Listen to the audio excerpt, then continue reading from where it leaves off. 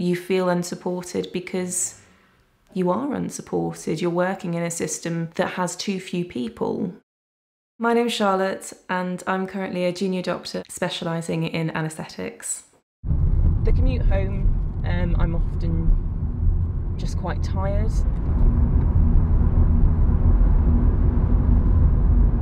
In the run-up to leaving work, there's the job of finding the appropriate person to hand over to. That's been a real hurdle for me to get over.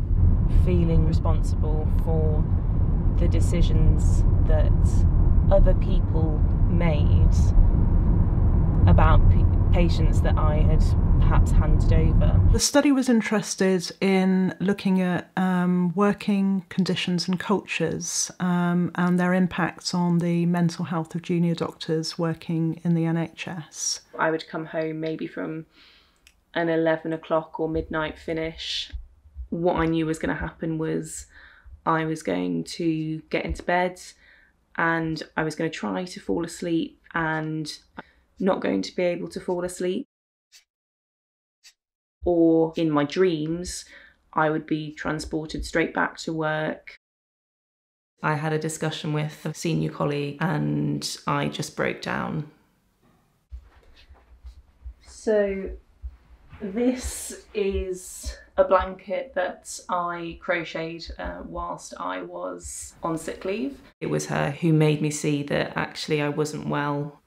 And I kind of didn't believe her because I talked to so many people who felt similar things to me. What I normally like to do to save me from just constantly checking my phone is to do something with my hands, which usually involves something like crocheting. Junior doctors were telling us that the main causes of stress and distress were around toxic work cultures, poor working conditions, high workload, lack of support, and a culture of invulnerability.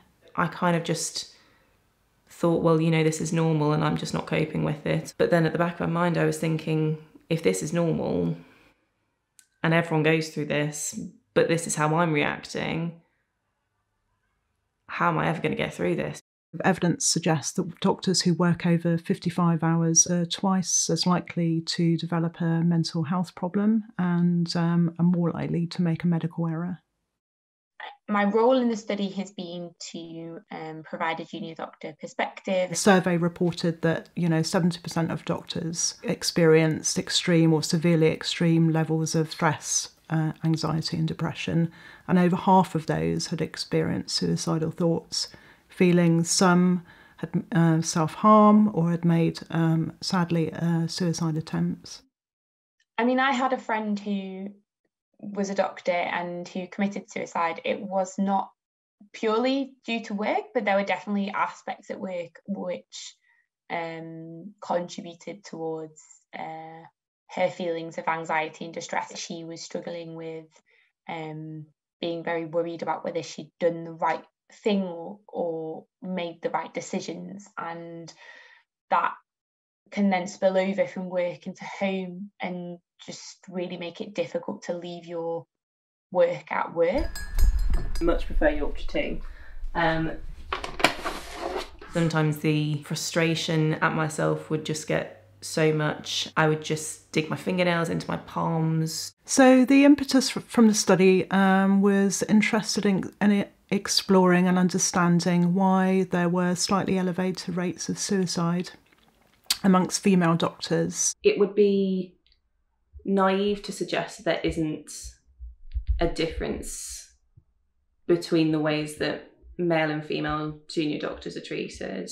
I do think that there is more of an expectation when you are a female doctor in the more sort of caring aspects of the job. Interestingly, 3/4 of the participants in the qualitative study and the survey were female doctors. And again, is that because women are more likely to come forward and, talk about their mental health compared to men, or does it reflect, increased levels of mental illness amongst women? And I have friends who left the country. The stress on junior doctors will cause there to be fewer junior doctors, and that will result in poorer care.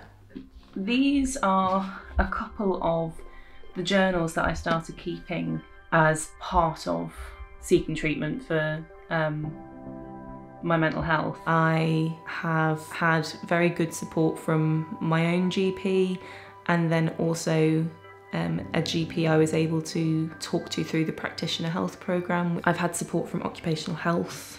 I think shame is a big issue in medicine, and it starts at medical school, the internalisation of that shame and that perceived inability to cope. It prevents help seeking. The NHS is a national kind of government-led system which has a limited budget and limited resources.